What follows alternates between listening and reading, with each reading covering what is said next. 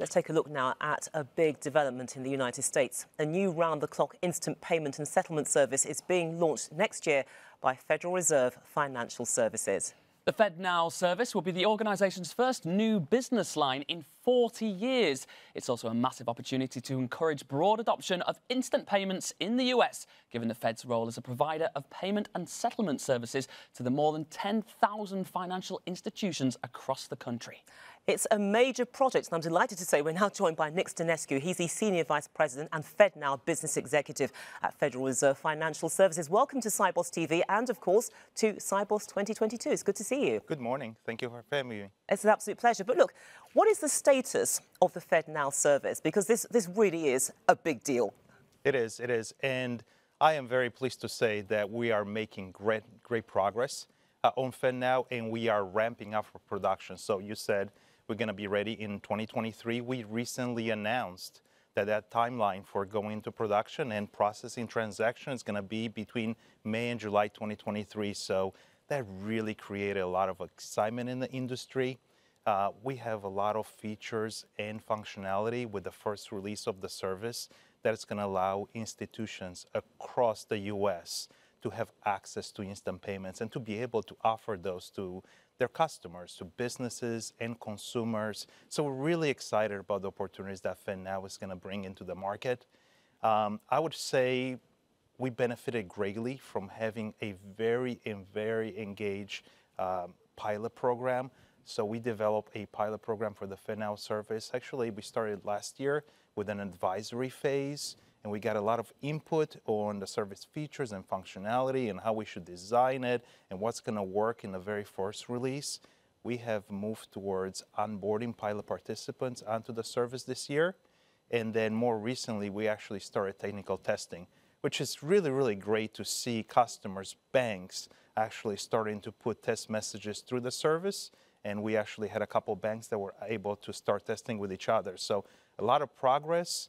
Huge turnaround, very rapid. Huge turnaround, yeah. So I mentioned pilot program, 120 organizations. We had to reshape the pilot program to accommodate the demand that we're seeing in terms of the engagement. It's a lot to manage through. We're going to move into certification next, and then we'll be ready for production next year. So a lot going on.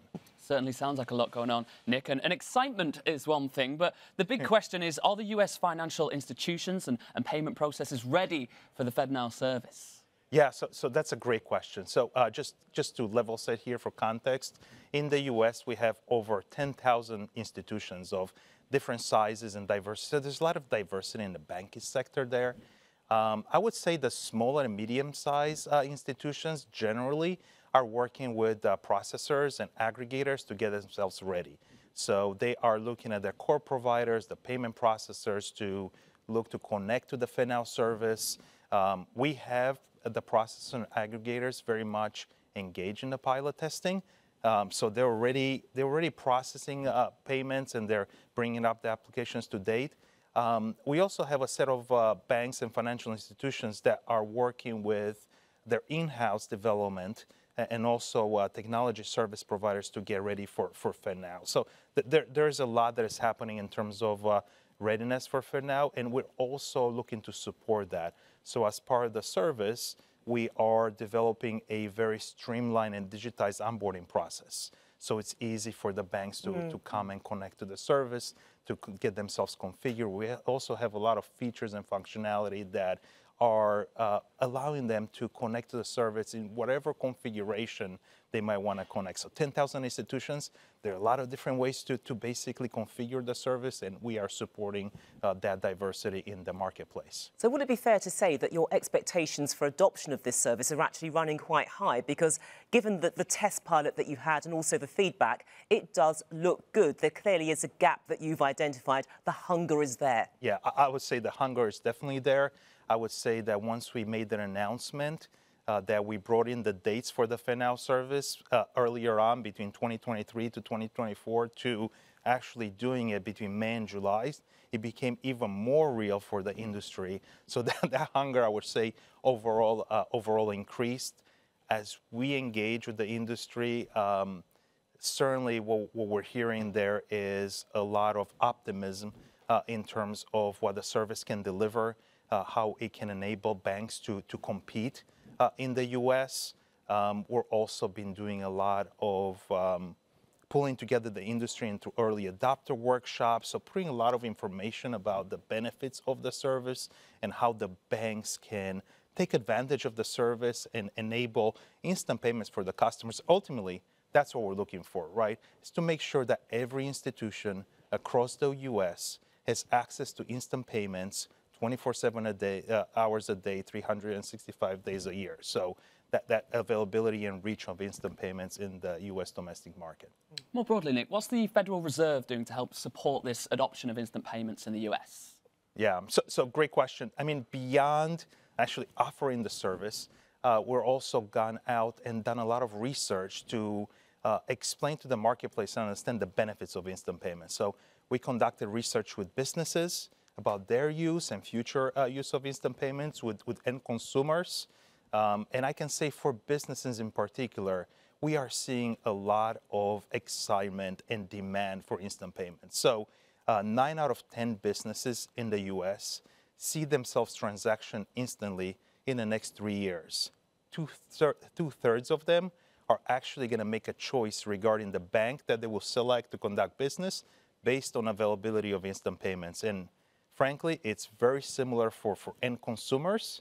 What was it? Somewhere around 70% of end consumers are actually going to, their satisfaction on their bank is going to depend on whether or not their bank is actually offering instant payments. Yeah, and that's one way for the bank to actually retain customer loyalty by offering that facility. Absolutely right. And ultimately, it's really strategic for the banks to offer instant payments. It's going to help them compete with some of the other payment providers outside the banking sector. So it's really existential for the banks to get connected and offer this type of services to their customers. Yeah, because at the end of the day, we shouldn't forget that this is everybody's journey. It's not just the bank. They have to take the customers with them all the way through the chain. That's right. Absolutely. So we wanted to put that research out there about the benefits and opportunities of instant payments. And also, we are doing a lot of education about FedNow and the use cases that we envision developing first.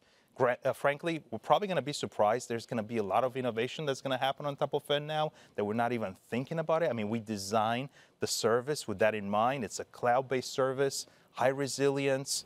I think we're actually the first central bank that has developed a payment system fully in the cloud. So that's really exciting there. And so we certainly leaned in to support that kind of innovation in the marketplace for the future. Which begs the question then, what is it going to mean for the US payments landscape? Because you're absolutely correct, it is quite innovative for a central bank to involve itself in this way, but is that involvement likely to encourage even greater innovation on the landscape scene generally for payments? That's what we see. We think that FedNow as a service is going to dramatically change the payment landscape in the US. The availability of instant payments to over 10,000 institutions, that is absolutely a game changer, and one of the reasons why we decided to build a new service for the first time in 4 years there. So the innovation for the future, the flexibility the service is going to offer, we're really excited about the opportunities going forward.